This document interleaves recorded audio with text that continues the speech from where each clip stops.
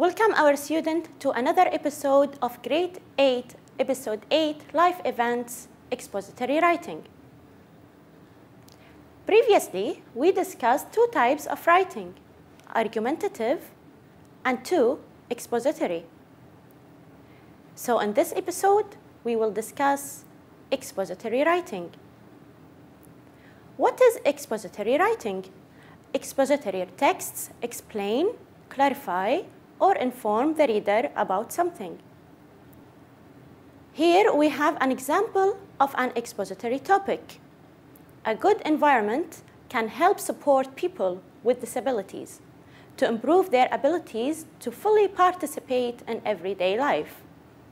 Plan and write a report of 2 paragraphs, not less than 10 sentences, showing the challenges that people with special needs are facing and how they can usually overcome them.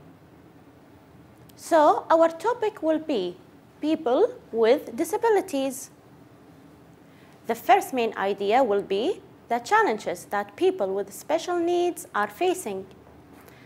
Our second main idea will be how they can usually overcome them. So let's discuss the challenges that people with special needs are facing and how they can overcome them. The first main idea will include the challenges that people with special needs are facing. The second main idea will include how people with special needs can overcome these challenges. Both argumentative and expository writing have 3 different parts. First, introduction. 2, body paragraphs, and 3, conclusion. The body paragraphs will split into 2 paragraphs, paragraph 1 and paragraph 2. Let's look at the rubrics for checking writing. Rubrics: plan, exposition of ideas and coherence, paragraphing and number of sentences, grammar, spelling, handwriting, and punctuation. Please be noted that 2 marks to be deducted from the total mark for changing the format. Of points, topics receive 0.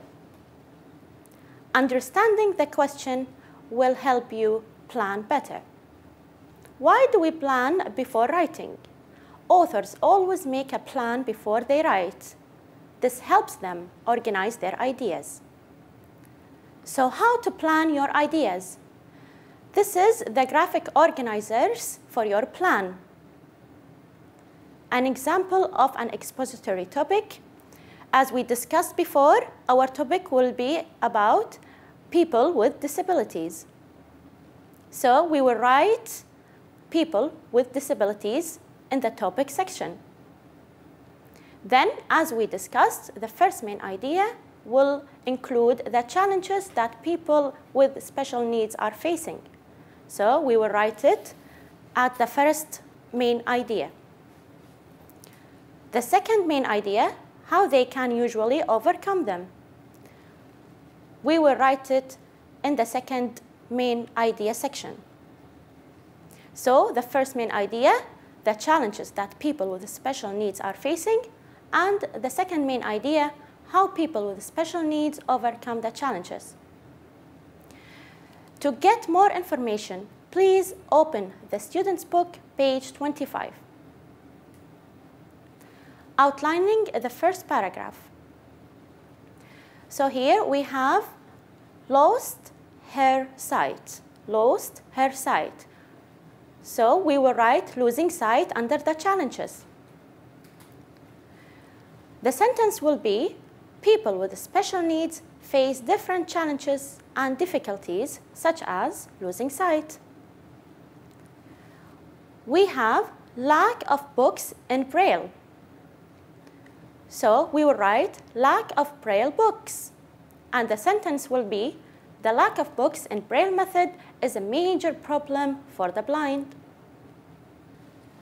The third idea will be rare disease. We will write it down, rare diseases. And the sentence will be, some physically challenged people have rare diseases. Our last idea for the first main idea, doctors told his family he probably would not survive. So the idea will be, will not survive. And the sentence, doctors sometimes believe that some of them will not survive. So the four sentences are: 1. People with special needs face different challenges and difficulties, such as losing sight. 2. The lack of books in Braille method is a major problem for the blind. 3. Some physically challenged people have rare diseases. And 4. Doctors sometimes believe that some of them will not survive. Let's outline the second paragraph. On the same page, we will have a new idea: reading books and poetry. So we will write it down, reading books. The sentence will be, people with special needs can overcome some of the life challenges by educating themselves through reading books. Our second idea, or sub-idea, is determination or hope. So we will write it down, determination and hope.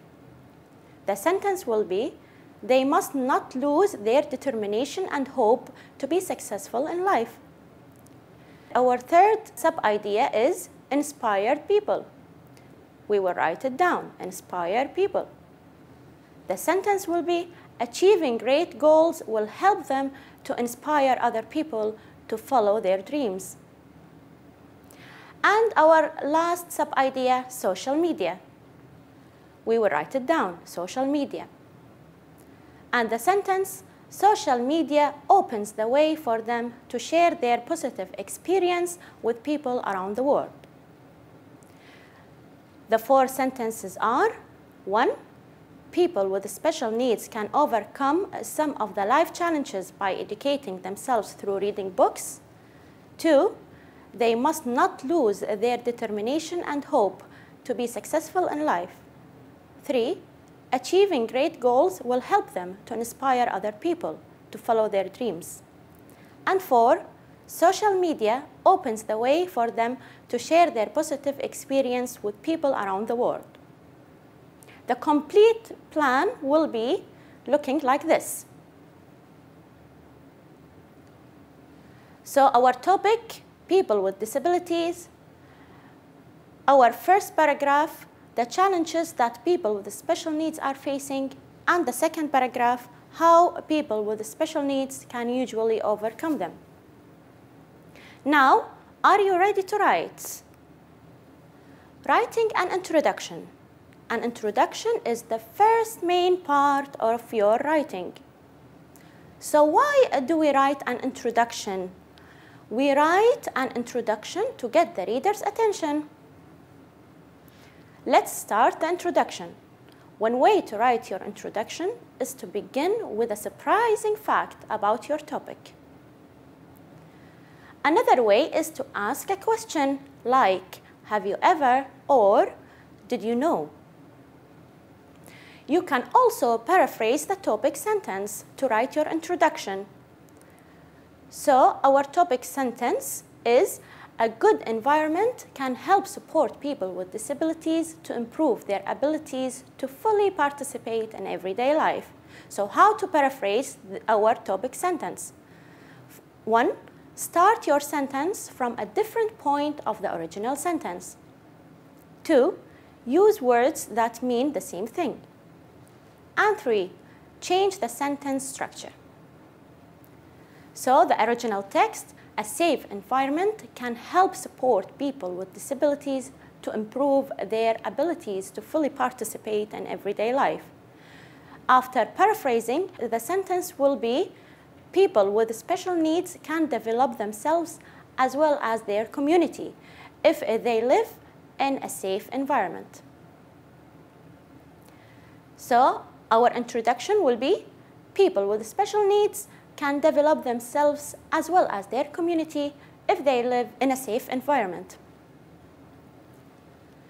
So we have done with the introduction.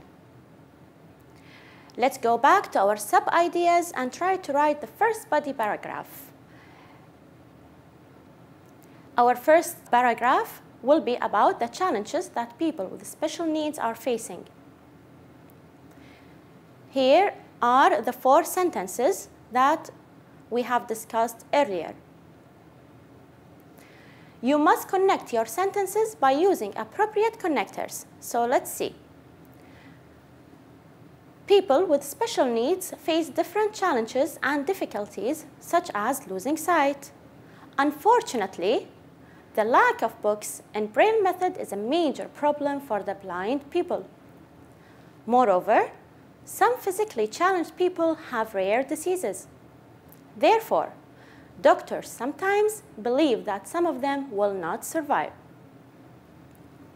Please consider 1. Punctuation marks, 2. Spelling and grammar. Let's see the sentence. Unfortunately, the lack of books and Braille method are a major problem for the blind.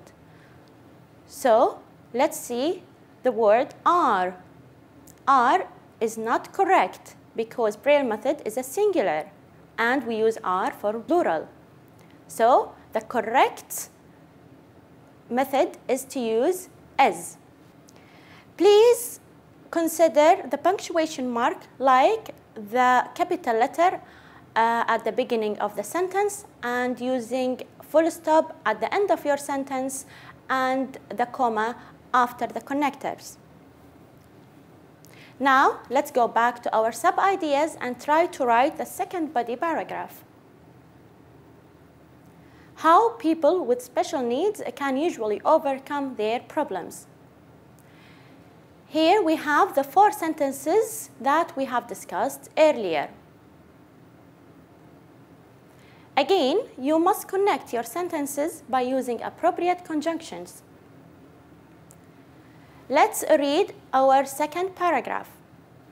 People with special needs can overcome some of the life challenges by educating themselves through reading books. Additionally, they must not lose their determination and hope to be successful in life. Also, achieving great goals will help them to inspire people to follow their dreams. Fortunately, social media nowadays open the way for them to share their positive experience with people around the world. So now we have covered the introduction and the body paragraphs, including the first paragraph and the second paragraph. Why do you write conclusion? You write a closing sentence to wrap up your report. What do you write inside the conclusion? Highlight the importance of your topic. Please do not write in the conclusion any new information. Finally, I encourage people with special needs to do their best to overcome their challenges to achieve their goals and dreams. So now we have covered the introduction, the body paragraphs, including the first paragraph and the second paragraph, and the conclusion. The complete report. People with special needs can develop themselves as well as their community if they live in a safe environment. People with special needs face different challenges and difficulties, such as losing sight. Unfortunately, the lack of books and Braille method is a major problem for the blind. Moreover, some physically challenged people have rare diseases. Therefore, doctors sometimes believe that some of them will not survive. People with special needs can overcome some of the life challenges by educating themselves through reading books. Additionally, they must not lose their determination and hope to be successful in life. Also, achieving great goals will help them to inspire people to follow their dreams. Fortunately, social media nowadays open the window for them to share their positive experience with people around the world. Finally, I encourage people with special needs to do their best to overcome their challenges to achieve their goals and dreams. In this episode, we have discussed how to plan an expository report, parts of an expository report, introduction, body paragraph 1, main ideas, sub-ideas, body paragraph 2, main idea, sub-ideas, and conclusion, summary. Thank you for watching. See you again.